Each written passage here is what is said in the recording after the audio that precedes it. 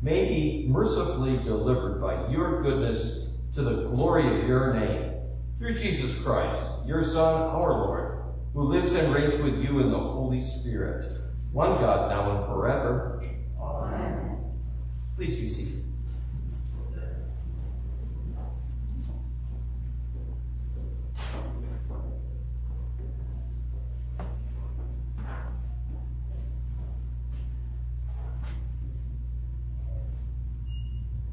The Old Testament reading for this morning comes to us from the book of Jeremiah, chapter 17, starting with the 5th verse. Thus says the Lord, cursed is the man who trusts in man, and makes flesh his strength, whose heart turns away from the Lord.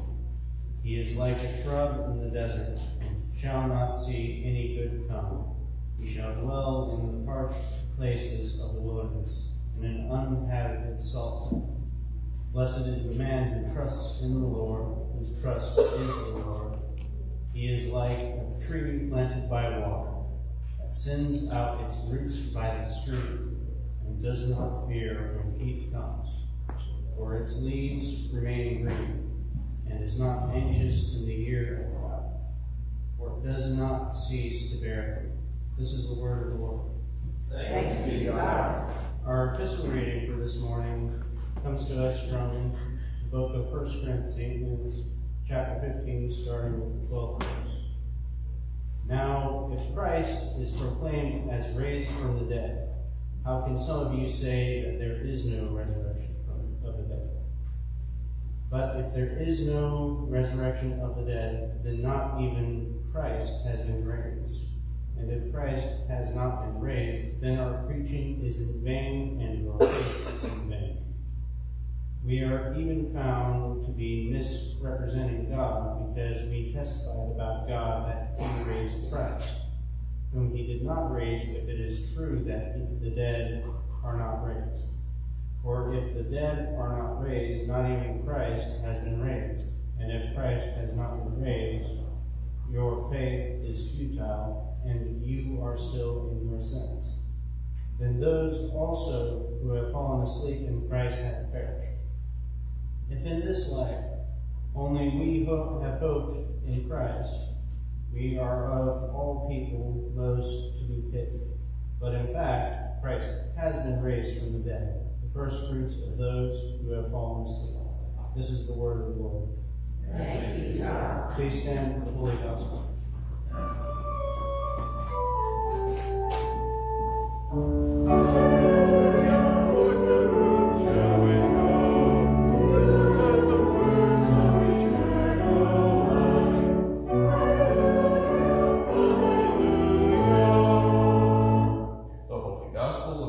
St. Luke, the 6th chapter.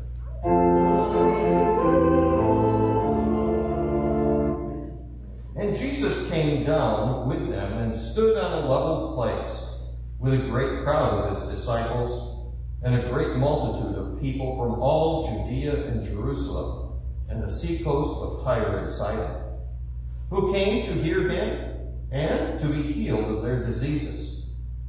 And those who were troubled with unclean spirits were cured. And all the crowd sought to touch him, for power came out from him and healed them all. And he lifted up his eyes to his disciples and said, Blessed are you who are poor, for yours is the kingdom of God. Blessed are you who are hungry now, for you shall be satisfied. Blessed are you who weep now, for you shall laugh. Blessed are you when people hate you, and when they exclude you, and revile you, and spurn your name as evil on account of the Son of Man. Rejoice in that day, and leap for joy. For, behold, your reward is great in heaven, for so their fathers did to the prophets. But woe to you who are rich, for you have received your consolation. Woe to you who are full now, for you shall be hungry. Woe to you who laugh now, for you shall mourn and weep. Woe to you when all people speak well of you, for so their fathers did to the false prophets. This is the gospel of our Lord.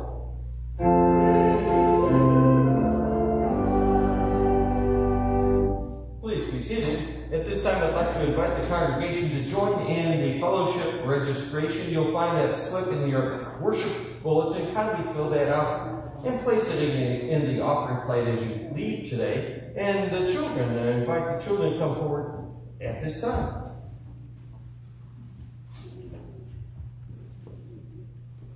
Good morning. It's great to see you today. You know, have you ever had a bad day?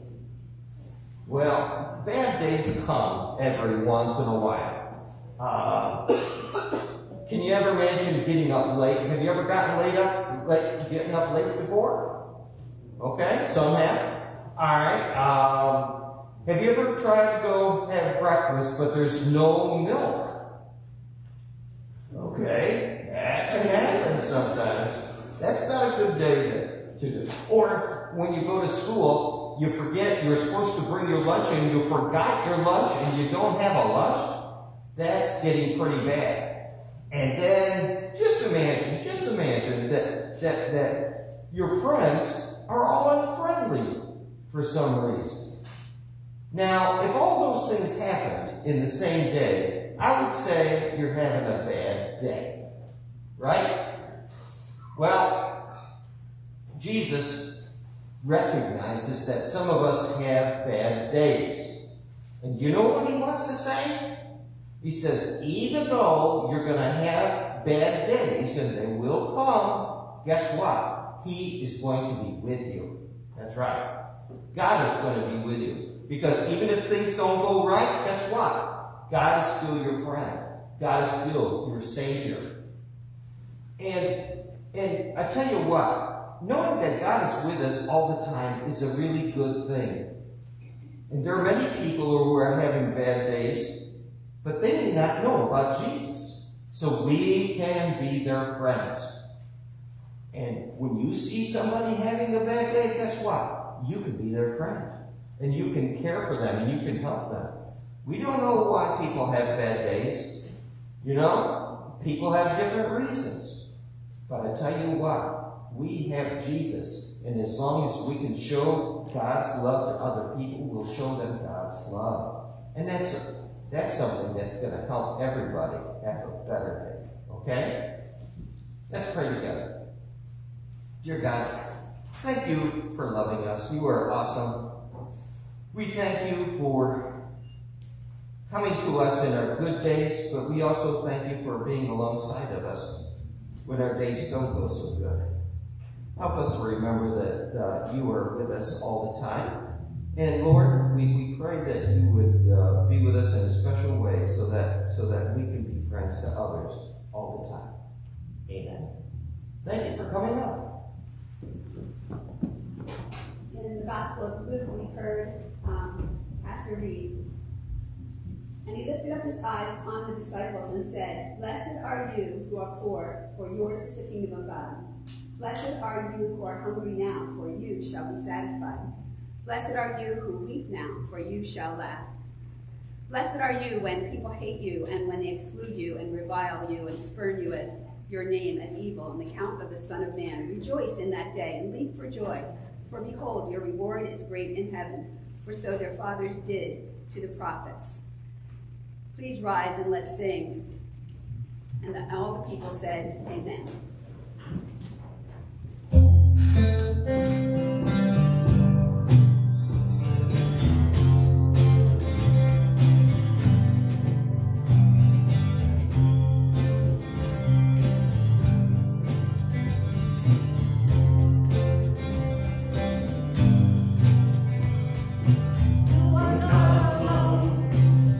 If you are lonely, when you feel afraid, your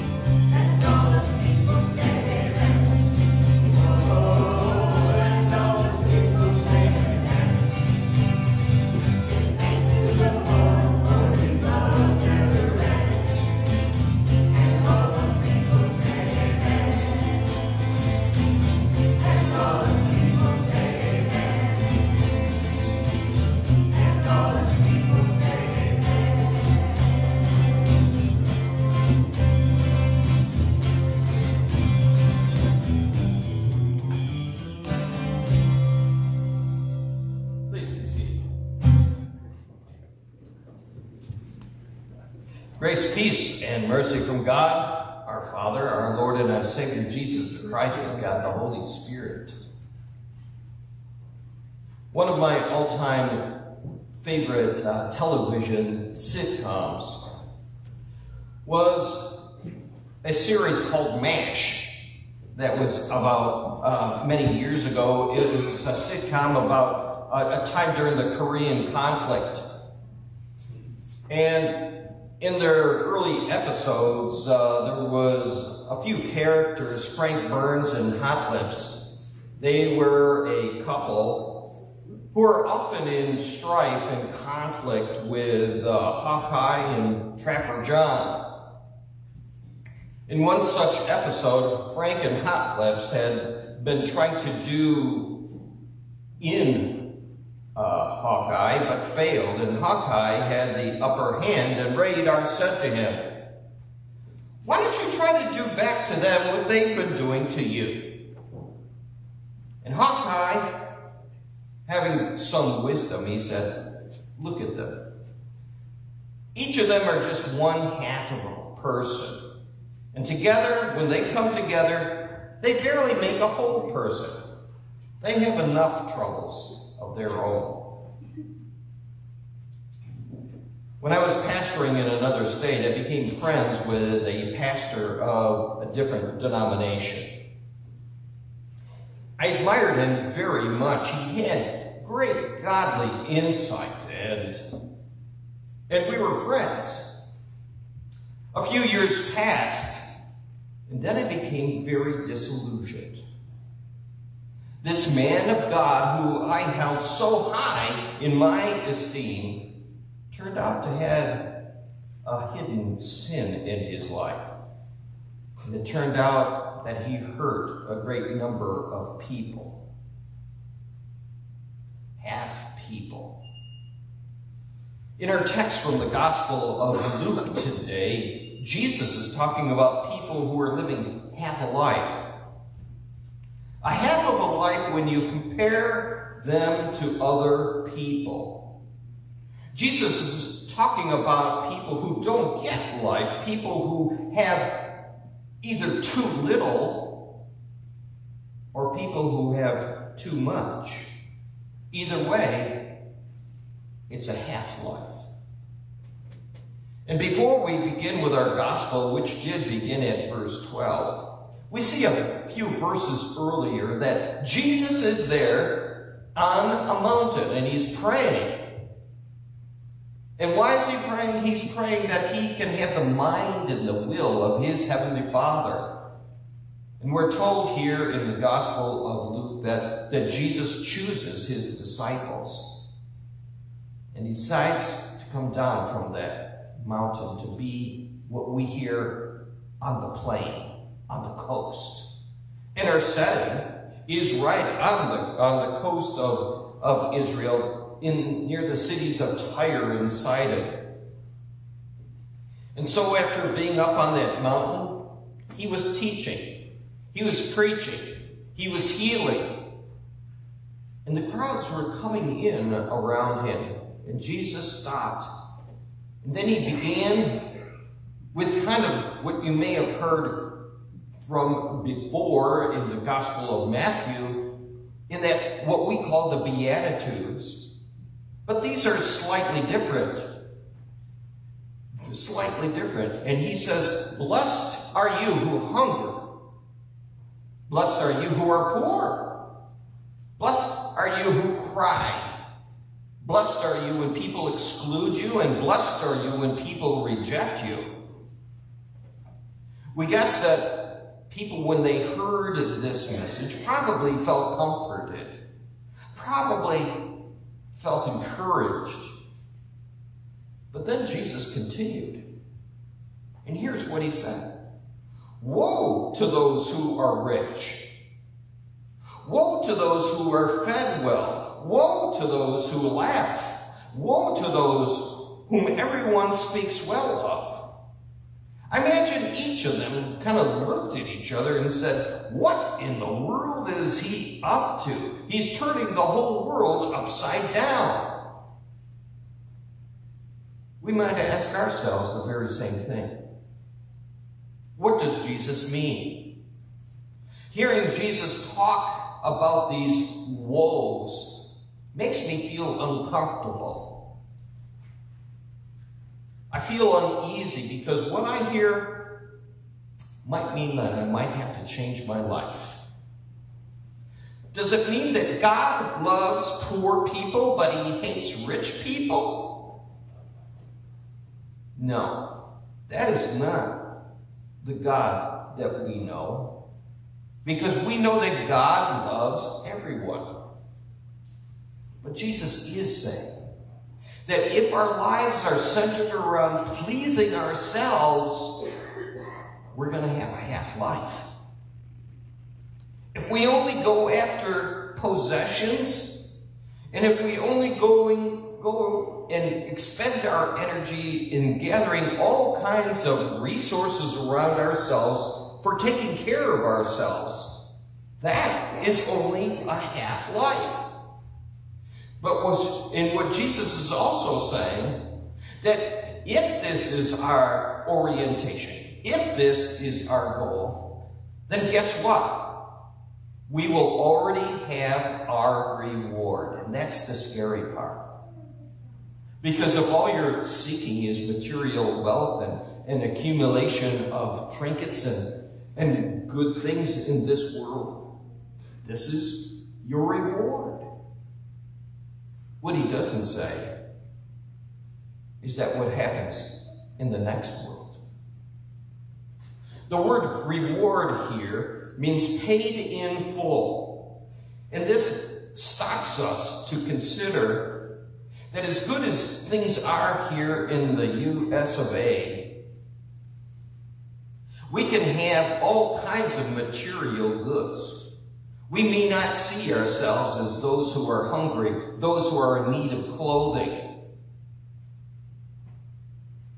But we could also be very much in danger of being spiritually poor, very far away from God. You know, there's some churches out there, ours is not one of them, that say that if you have material wealth, that's a sign that God blesses you. And if you turn that around, that if you don't have material wealth, well then God is not blessing you. Well, friends, that's not just the way it works. There's a half of a truth there. And the half-truth is that God does bless us, everyone, and he blesses us abundantly, and we thank him. And we thank him for all those things material and for those things spiritual. But there's a warning that comes with material wealth. God blesses us that we can be a blessing to others. Be careful, because your wealth cannot save you. And your wealth can isolate you and not allow you to become sensitive to the needs of people that God has placed around you. If you go further in the Gospel of Luke, in chapter 12, verse 48, Jesus says this: "To whom much is given, much is required." God has blessed us with a lot, hasn't he? And as he has blessed us, God is using us. And God is allowing us to be that light for him in this world, to shine with God's goodness, to help those who stand in need, for those people who are poor, for those people who lack clothing. You and I are channels of God's blessings, and that really is the purpose of the church. You know, it's difficult to navigate life and lose track of what's important, because in making a living, we can sometimes slip into that idea that this is really what it's all about. And we get into that routine of making our daily bread, making our daily bread, making our daily bread, and then we might just forget the giver of that daily bread. Because each morsel of daily bread that we receive is given by God.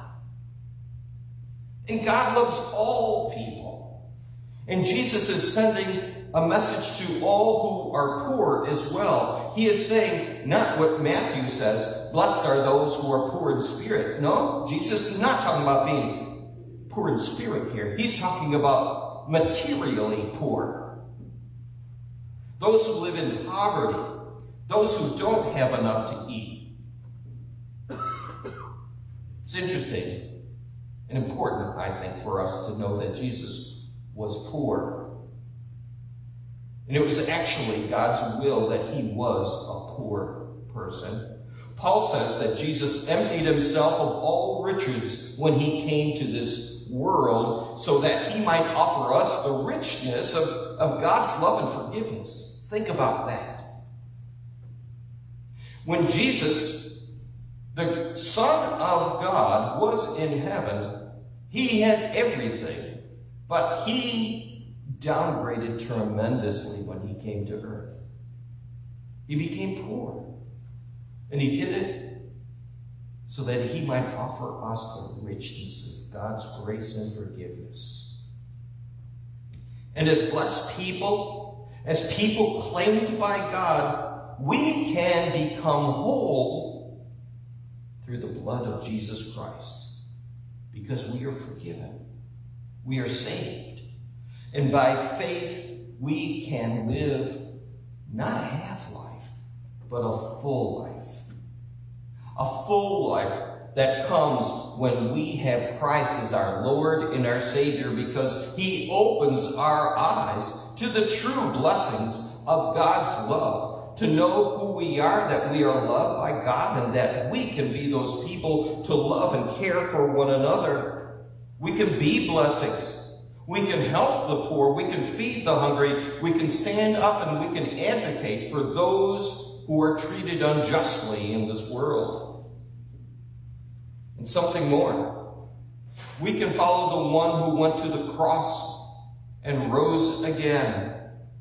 And tell one another not to look only for that food that perishes, but for the food that endures to eternal life. No longer half people, but a whole people redeemed by God. Please join me in a prayer. Heavenly Father, Lord, help me to bless those around me. Help me to respond to the material needs that people have in this world. Remind me not to work only for that bread that will spoil, but for the true riches that are always found in you. Help me to share the goodness of your name, that others may come to know the full life that comes only in you. In Jesus' name we pray, amen. And now may the peace of God, which passes human understanding, keep your hearts and your minds in Christ Jesus today and always. Amen.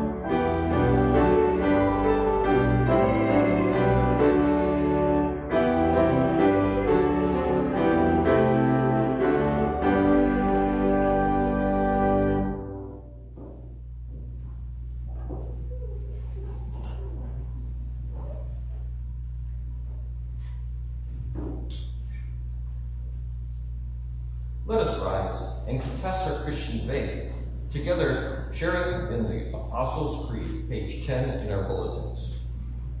I believe in God, the Father Almighty, maker of heaven and earth, and in Jesus Christ, his only Son, our Lord, who was conceived by the Holy Spirit, born of the Virgin Mary, suffered under Pontius Pilate, was crucified, died, and was buried.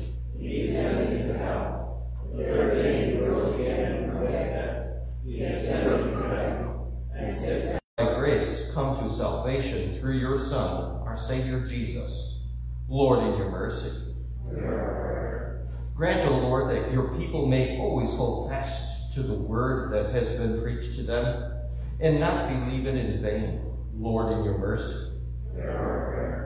Preserve the family and all godly Christian homes. Give parents diligence and persistence in their duties to teach the faith in word and in example. Keep all children in the promise you have made to them in their baptism.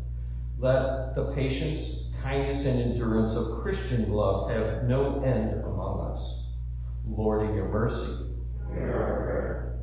O God, do not let our blessings consist in the treasures of goods in this world alone. Give us joy in every sorrow, knowing that if we have you, we lack nothing, and will receive an eternal reward in Christ, which will never fail. Lord, in your mercy. Be near those who are troubled by any unclean spirit, memories, or thoughts, and to the sick and all who are in need of your healing. Especially we lift up before you George, Jacob, Ronnie, Cassandra, Chuck, Keith, John, Sandy, Sharon, Ed, Jim, Doug, Amy, Pat, and Steve. Lord, in your mercy. Blessed Trinity, who will come before your altar today to receive her first communion. May your body and blood strengthen her faith and unite her in the one true faith that endures forever. May we all come before you today with lives of thanksgiving for your precious body and life-giving blood. Lord, in your mercy. We entrust all these petitions to your care, loving Father, confident in your mercy for the sake of your Son, Jesus, our Lord, who is worshipped together with you in the Holy Spirit, one God, now and forever. Amen.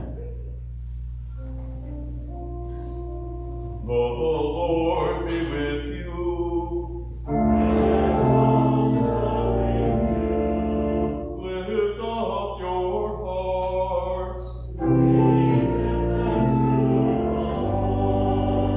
Let us give thanks to the Lord our God. It is right to give him thanks and praise. It is truly good, right, and salutary that we should, at all times and in all places, give thanks to you, Holy Lord, Almighty Father, everlasting God, through Jesus Christ our Lord. Therefore, with angels and archangels and with all the company of heaven, we laud and magnify your glorious name, evermore praising you and saying, Holy, holy,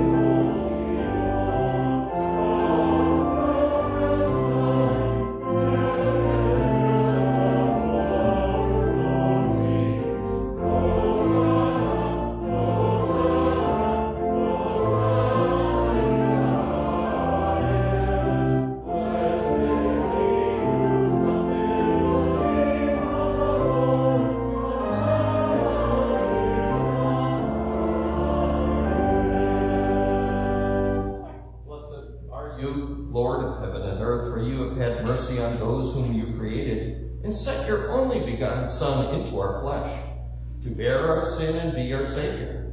With repentant joy, we receive the salvation accomplished for us by the all-availing sacrifice of his body and blood on the cross. Gathered in the name and the remembrance of Jesus, we beg you, O Lord, to forgive, renew, and strengthen us with your word and spirit. Grant us faithfully to eat his body and drink his blood as he bids us do in his own testament. Gather us together, we pray, from the ends of the earth to celebrate with all the faithful the marriage feast of the Lamb in his kingdom, which has no end. Graciously receive our prayers. Deliver and preserve us. To you alone, O Father, be all honor and glory and worship with the Son and the Holy Spirit, one God now and forever. Amen. Our Lord Jesus Christ, on the night when he was betrayed, took bread, and when he had given thanks, he broke it and gave it to his disciples, saying, "Take and eat. This is my body, which is given for you. Do this for the remembrance of me." Again, after supper, he took the cup, gave thanks, and gave it for all to drink, saying, "This cup is the New Testament in my blood, which is shed for you for the forgiveness of sins. This do as often as you drink it in remembrance of me." As often as we eat this bread and drink this cup, we proclaim the Lord's death until he comes. Amen. Our Lord Jesus. Lord, remember us in your kingdom and teach us to pray. Our Father, who art in heaven, hallowed be thy name. Thy kingdom come, thy will be done, on earth as it is in heaven.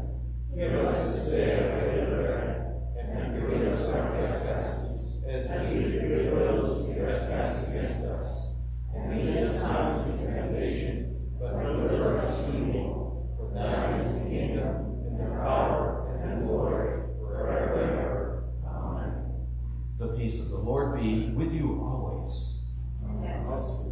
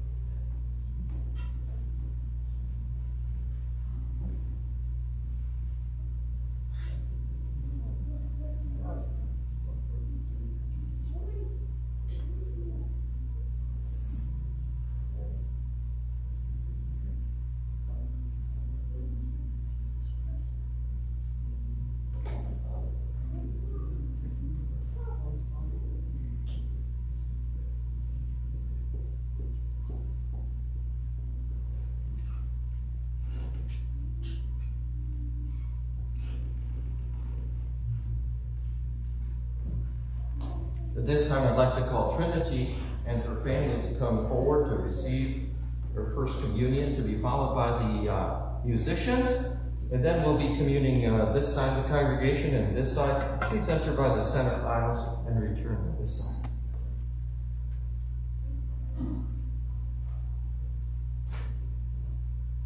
This is the true body of our Savior Jesus. Give it.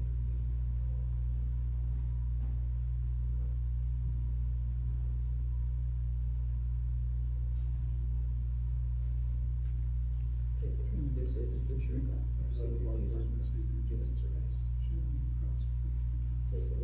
This is the true body of our Savior Jesus. Give it. Lord and Savior Jesus Christ, shed on the cross.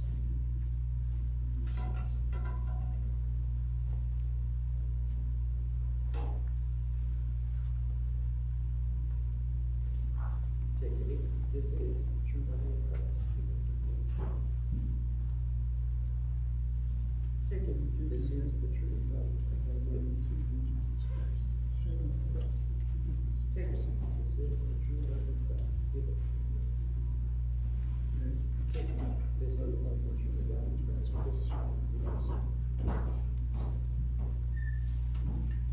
Jesus loves you and will stay with you always. Amen. Take it.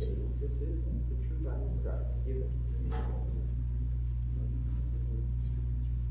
Take it. This is your true body of Christ. Give it.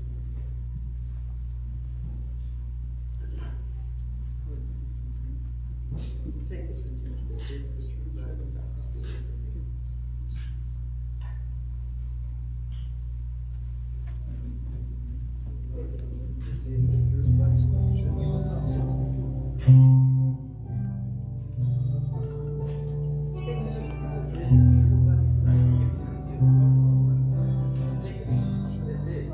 body of Christ.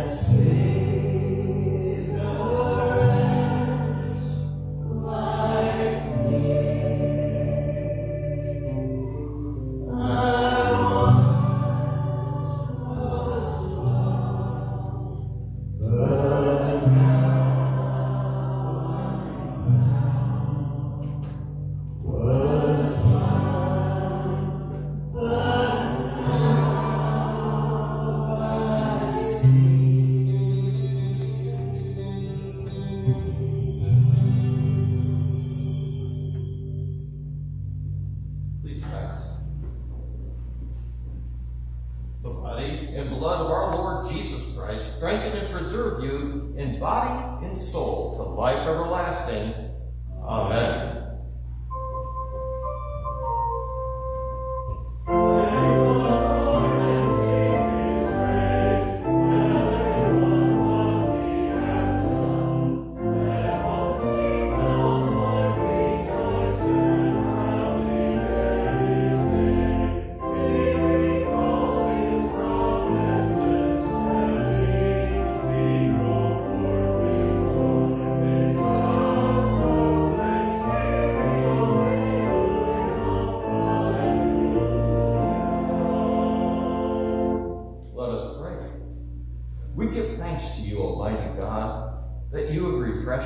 Through this salutary gift. And we implore you that of your mercy you would strengthen us through the same in faith toward you and in fervent love toward one another. Through Jesus Christ, your Son, our Lord, who lives and reigns with you in the Holy Spirit, one God, now and forever. Amen. The Lord bless you and keep you. The Lord make his face shine on you and be gracious to you. The Lord look upon you in favor and give you peace.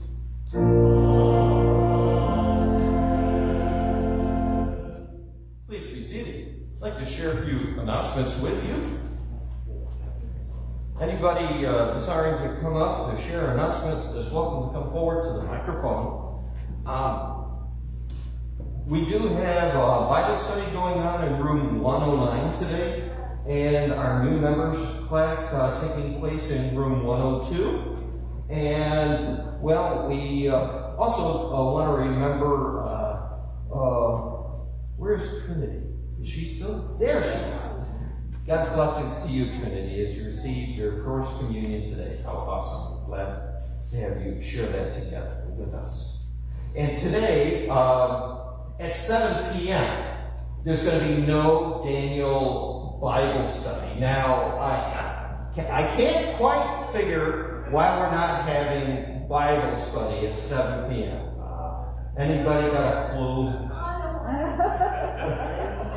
Okay, I know that the whole world stops because of Super Bowl. But since we're in church, you know, one of the gifts that God gives us is that gift of prophecy, to be able to know what's going to happen ahead of time. So, how many of you have a feeling that you know who's going to be the winner tonight? Oh, okay. We have a few prophets in the house. Okay. Would you care to share what your prophecy is leading you to believe? Which team? The Rams? Oh. The Bengals. Okay. Did I see a hand right there? What was that? Oh, well. And who do you think is going to win that? The Bengals. Okay. Well, we will see. Okay.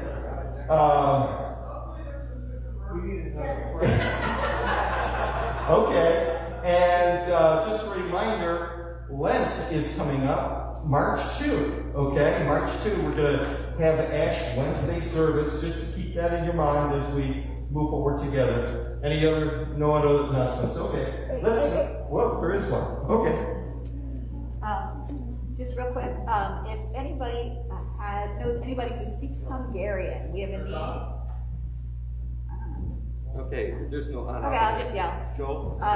If anybody knows anyone who speaks Hungarian, Pastor said I could ask anybody. We have a need at our school for someone who speaks Hungarian, just a local person who could come and do some translations for us. So if you know anybody who speaks Hungarian, please speak to me. Thank you. Okay. Okay, yeah. Trying to find a Hungarian speaker might be a challenge. I could get that. Let's rise and begin with let's conclude with our last